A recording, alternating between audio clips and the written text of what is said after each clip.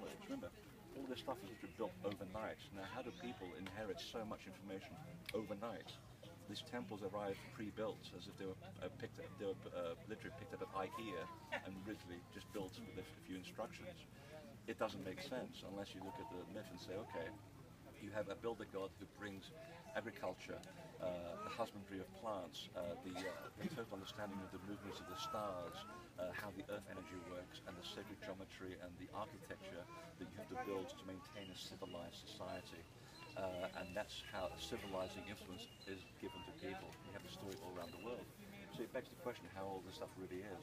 If you actually look at the plan of the temple here, it actually shows that the platform on which this observatory stands is actually slightly misaligned to the base platform below it. This is at least 3,000 years old. So given that every astronomical age is 2,160 years, the shift between the two platforms is 3,220 years. That's two astrological ages. So you're talking at least 6,000 years already when the original temple, on which you can see here, is built, and God knows what else is still under there.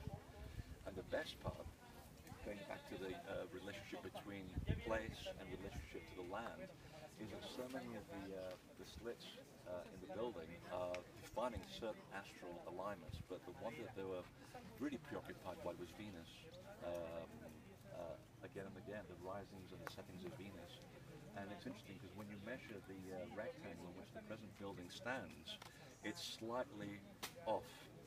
And if you do the measurement correctly, it's a 4:3 ratio, which is also a musical ratio, but it also turns out to be the ratio that defines the orbit of the Earth relative to the orbit of Venus. It's a 4:3 ratio. So the platform on which this building stands is also defining the very thing that they were looking at dominantly in the skies, above all the other things that they were looking for in the heavens. It's cool, isn't it?